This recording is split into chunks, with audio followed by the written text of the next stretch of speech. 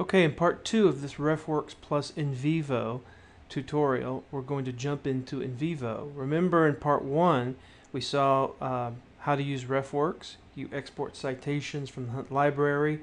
You also download your PDFs. I also like to upload my PDFs into Refworks so I can keep track of them.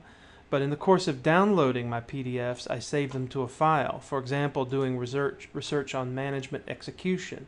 Notice I've got a lot of PDFs here, and I find that when I upload a lot of PDFs of literature into nVivo, although I didn't use very good practice here, you should name your file with some keywords that you can remember, but also put the author and date. And the reason you put the author and date is once you've made notes or highlighted key points of the literature that you want to use when you write your literature review, the highlights that you make, nVivo will record the title of the source document from which it came from. And if you name it with author, date, and some keywords, that helps you to keep track of where it came from. Okay, so let's go into nVivo and let's take a look at how this is done. So we're opening up, I've got nVivo 9. Some of you may have better versions of this. I bought this myself about a year and a half ago on eBay. I don't think there's any more cheap copies on eBay anymore. And I played with it myself and also attended a few tutorials. Alright, so I use this extensively in working on a literature review for a dissertation. So I'm going to open up this file so you can see all the different literature files I have in here. Okay. So how did I get, notice these are all PDFs. Notice I've used good practice by putting the author, the date, and some keywords. And you'll see the merit to this shortly when I show you the summary. So how do you upload PDFs for analysis into nVivo? Okay, so you take external data, you click on external data tab, click on PDFs, and then you can upload. Okay, and let's just let's upload one so you can see how it's done. I uploaded this one. This is one that I got just in the previous tutorial on Refworks. Also, something you may do when you upload your PDF, you may want to put some attributes like classification. For example, I already created some classifications. It's a sorting mechanism for some of the literature I used in this literature review. Notice I had execution, project management competencies, practice, theory, success. Okay, so I'm going to put this under project, well, let's put it under practice since it's project risk management. And then, bang, there it is. It's uploaded. All right, now what you want to do, once you have all of your literature in place, remember in the old days you would print out journal articles. You might highlight it with a highlighter pen, make notes on note cards, and you may do something like highlighted important literature and then spread your literature out on the floor to organize it in an outline.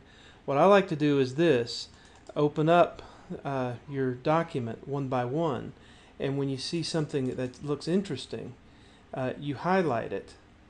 Okay, like this is an interesting point, and then you can associate that with a theme. Notice I've created a lot of themes: competence, execution, practice, project success, also different types of research, theory. So you might wonder, where did those themes come from? Well, you can create themes on the fly. Like, for example, this paper analyzes. Okay, I could type in analysis and just make that a theme and hit return. Boom, I've just created a theme, a node, analysis. So what you do is go through papers one by one, highlight areas that you think are interesting and have merit for inclusion in your literature review, and then just assign a theme to it or a node in nVivo terminology. This node helps you keep track of recurring areas, like I did project management theory,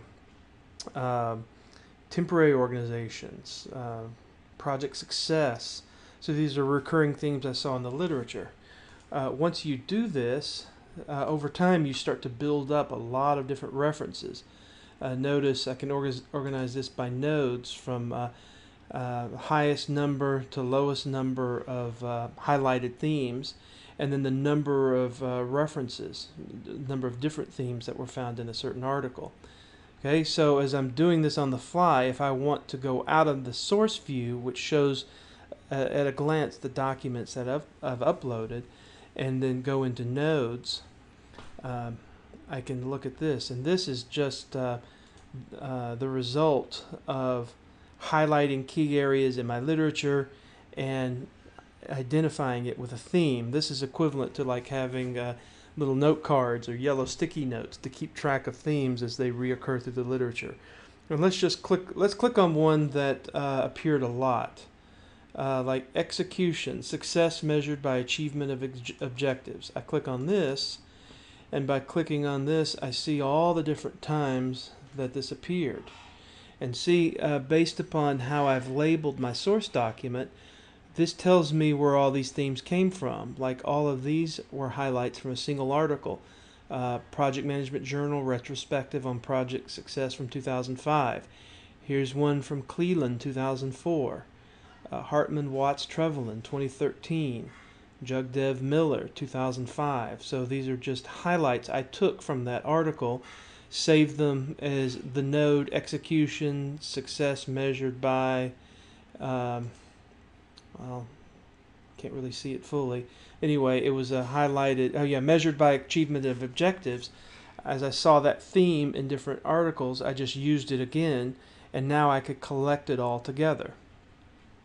Now, one thing that helps me is once I've done all of this, and this took a while to get this level of analysis, I like to use nVivo's function of a cluster analysis. This function compares all the themes that you've identified and shows how they're related to each other. Okay, so let me go to the cluster analysis. Where is it? Explore. Okay, explore cluster analysis. Let's look at nodes. I want to see nodes, those are the themes I've identified. I want to see how certain themes are related to each other. And by doing this, and it compares it by the similarity of words used in different themes, and it gives you a correlation coefficient, just correlating one theme versus another. All right, so, okay, I got to select what nodes I want. Okay, let's go select all. You're going to see a lot of nodes there. So, maybe I won't do select all. Alright, so this I'll show you another one that did not select all in just a moment. But anyway, you can select what nodes you want to compare. Then when you do that, it thinks about it, and it takes all the different themes you've done and compares them one to another and creates a correlation coefficient. Why would you bother with this? Well, I found that it kind of creates an inductive outline. It just does a lot of analysis internally. Shows how one theme is related to another, and you could see it at a glance. Now, while this is thinking about it, I'm just going to go to one that is already done. This is just looking at the nodes associated with execution literature. All right, so this is the end result of using nVivo. What did I end up with? Okay, this is the cluster analysis that appears. You saw what I just did. Let me go to 200% so we could see it better. What nVivo is working on now is comparing every theme that I identified, looking at the similarity of words and kind of grouping them together based on a correlation coefficient. How meaningful is this? Well, maybe it's arguable how meaningful it is, but to me this is a good inductive tool to help look at all the key points you've pulled together. Now you can look at it, and I use it to form kind of an inductive outline. It helps me to see how themes kind of clump together, and it helps me write. Okay, now once I do this, I pull out all of the themes. You can just copy this out of nVivo. This is like my yellow sticky notes. All the highlights I've made from articles, and it's attached to the source that it came from, name and date. and I've got these all out at a glance here. So every theme that I identified and where it came from, I just put this. Notice there's 45 pages here. There's a lot of it. It's all spread out. So how do I write a literature review? I look at this to try to get an idea of how all the pieces fit together. Then I start writing, and when I see a topic and I want to remember what I've read and highlighted, I can go down to this Word document and find it and say, oh, okay, field observations conflicted with theoretical predictions. That was Tataconda and Rosenthal, 2000. And so I can write based upon the notes I've made here, put it in my other Word document, and guess what? When I do that, I can go to Refworks and insert the citation. And how do I know what citation to use? Because it captured it in this document that I put together. So you could say that, boy, this takes a lot of work to put together. It does, but once you build this framework, writing it out goes a lot simpler. Okay, so in tutorial 1, it was how to get into Refworks from the Hunt library. What do you use it for? Use it to export citations and keep them in folders so you can keep your research organized. Finally, you can download the actual PDFs and attach them to the Refworks citations so you can have it all in one place.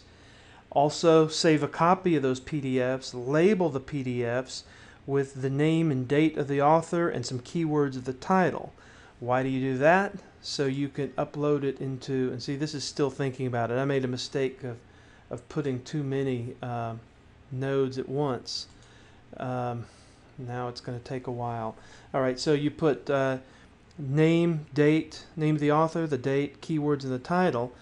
And you do that because when you highlight it and save and put a key comment and save it as a node, then at the end of the day, you have all of your notes attached to where it came from, which is very, very useful when you're writing your literature review. Plus, you have this inductive outline that nVivo can produce for you, showing how all the ideas you have identified are grouped together. Okay, so like I just did a literature review where I had 4 major sections. Each of them I used nVivo, I used Refworks, exported citations to Refworks, exported the PDF, attached them to Refworks, labeled the PDF appropriately so I could key on it when I'm writing the literature review. I went through and highlighted key points in each. They're known as nodes in nVivo. Once I've done that, then I did a cluster analysis of just those nodes for each section of the literature review. It produces this to help me build an outline. As I'm starting to write based on this, I might need to go back and review so I remember what I've read. And I've copied out all of my notes, and I just happen to put them in time order so I could go through and see the progression of literature over time and see key points and where they came from. So you can see using Refworks plus nVivo together really takes the drudgery out of writing a literature review. You're focused more on what are people saying and how do the ideas contribute to the body of knowledge, rather than keeping yourself organized and going through a lot of paper and yellow sticky notes. So I think you'll find this way of doing it very helpful, and I can put together literature reviews relatively quickly. You do the upfront work and then it all falls together. So I'll end it now. Notice I've got too many nodes in here. It's only 30% done, so this tutorial will be done long before it finishes, but I think you get the idea. And if you have further questions, we could do follow-ups, and I could walk through it with you in more detail.